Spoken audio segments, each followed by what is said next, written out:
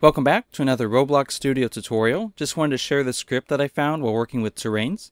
What the script is going to do, it's going to generate terrain automatically once you spawn into the game, and then as the player moves around the world, it's going to generate new terrain for the player.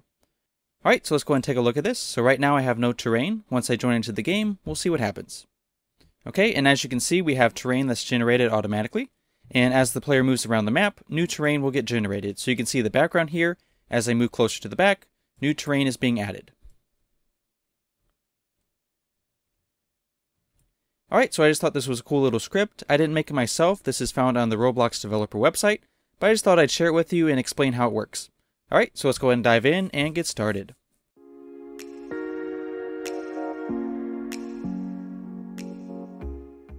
Alright, so let's go ahead and get started. I'm not going to be typing out the script. It's going to be already in the script that we're going to take a look at. I'm going to have the contents of this script linked in the description so that you can just copy and paste. I don't think it's worth typing it out yourself because there's a lot of areas where you can make a mistake. So what I would recommend is just following along with the explanation in this video and then copy and pasting it into a script. Alright, so we're going to be adding the script inside a server script service. So just go ahead and click on the plus sign and then click on script. So this here is the script that I'm going to have linked in the description. This is found also on the Roblox developer website. I just added some more comments to it to help explain what's going on.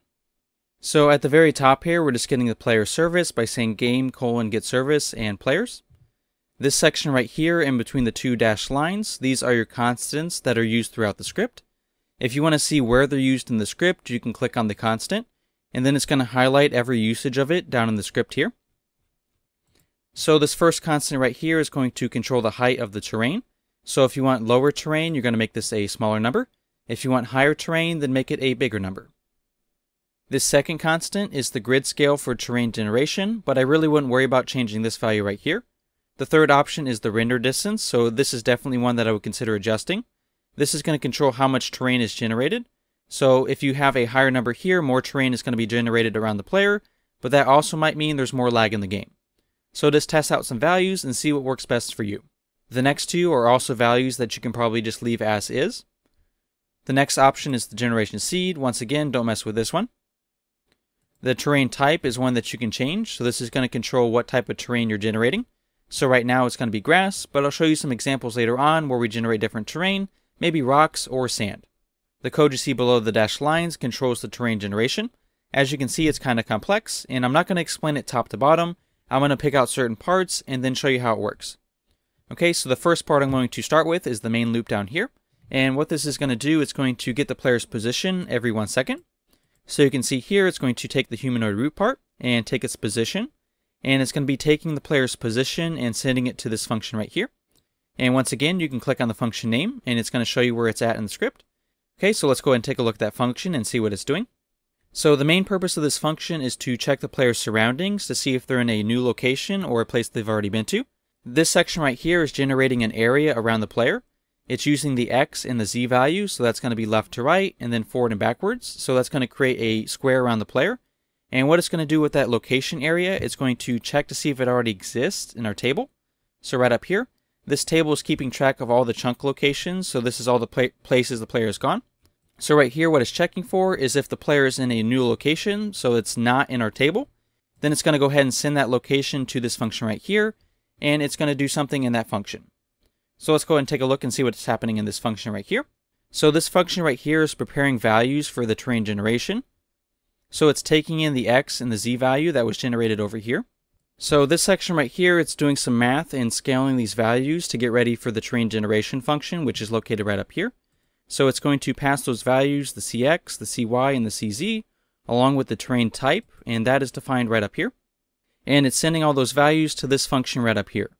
So the CX is going to turn into just the X value here. CY, they're renaming to height Y. The CZ is turning into the Z. And the terrain type is now called material. Once again, this section right here is just doing some math and some scaling for the values. The important part of this function is the terrain fill block. So this takes a C-frame, which is going to be the orientation of the new terrain. It's going to take the size, which is how big it's going to be, and also the material. Okay, and just as a quick recap, these values up here are the constants that are used throughout the script. This function right here is getting the player's location every 1 second. This next function right here is checking the surroundings to see if the player has already been there. If the player hasn't been there, it's going to add its location into the table. Also, if the player is in a new location, it's going to prepare values for the terrain generation, and it's going to send those values to this function right here, which is actually what makes the terrain using this line of code right here. Alright, so like I mentioned before, don't worry about typing this out because there's a lot of places you can make a mistake, and all it takes is one wrong capital or a misplaced period or a comma or something like that, and the whole thing's not going to work. So what I would recommend is just using the link in the description to copy and paste this, and then adjusting your values up here. This is the only section of the code right here that you'll need to make any changes to. The rest of it you're just going to leave as is. Alright, so we already saw what grass looks like, so let's choose a different terrain type. So let's try rock right here. Once we see what that looks like, we'll try adjusting some of the other numbers here. Alright, and we can see instead of the grass terrain, we now have rocks.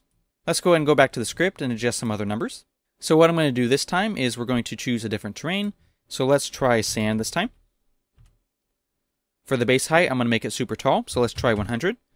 And then I'm going to turn down the render distance a little bit, so let's try 50. So this means it's not going to generate as much terrain around the player, but that also means there might be less lag in the game. Alright, let's go ahead and try it out. Alright, there we go. So you can see my terrain is much higher. You can also see it doesn't generate as much terrain, so I can look ahead and I don't see any terrain. But as the player gets closer, then it generates as the player moves around the game.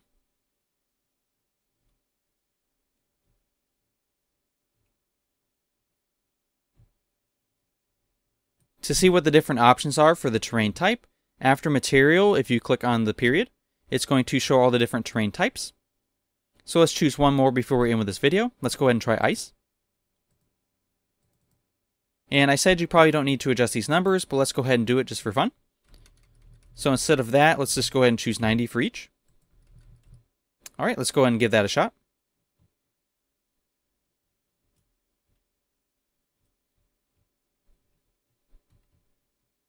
Alright, and as you can see, it looks like adjusting those two numbers in the middle, it made the terrain not as jagged, but more flat and rounded.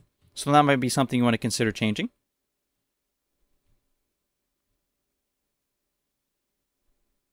Alright, so I think I'm going to end it with this video. I thought this was a really cool script, so I just wanted to share it with you guys.